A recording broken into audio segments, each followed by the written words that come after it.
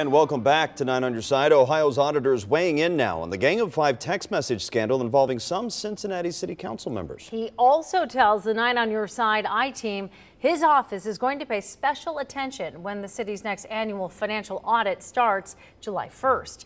Auditor Keith Faber tells the I-team he will work to determine if P.G. Sittenfeld, Chris Seelbach, Wendell Young, Tamaya Denard, and Greg Landsman were acting outside of their official capacity and racking up expenses when they conducted city business last year via text messages with each other. And if that's the case, Faber says his office can issue a fine for it and recover that money for taxpayers. He also has some strong words for the Gang of Five. Shame on you. They knew better. And if they didn't know better, they need to be going to their public records training programs. We are asking right now whether or not all of those folks have completed their public records and sunshine training that's required of all elected officials. If they did, they didn't pay attention during it.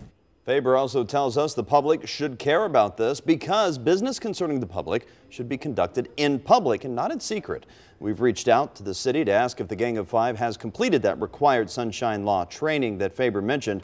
We're still waiting to hear back. Meanwhile, today, Auditor Faber released a new financial audit for the city of Cincinnati, and the findings are generally positive. However, the auditor tells investigative reporter Hillary Lake he does have some concerns, among them overtime pay in several city departments, which include public works, fire, and police departments. I have significant management concerns. Look, just as somebody who manages people, you need to ask the question why you have one employee who has $108,000 in overtime. How is that employee with that much overtime able to be ready to do their ordinary job during their work week? That seems to be a management failure. In December, former auditor Dave Yost sent a management letter to city officials outlining some of the overtime concerns regarding police.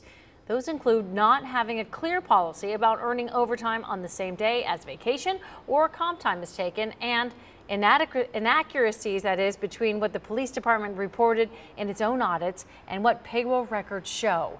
So late this afternoon, the city released a statement saying, quote, CPD is taking an active approach to minimizing overtime whenever possible. Commanders are being held accountable for discrepancies in overtime use for personnel under their command.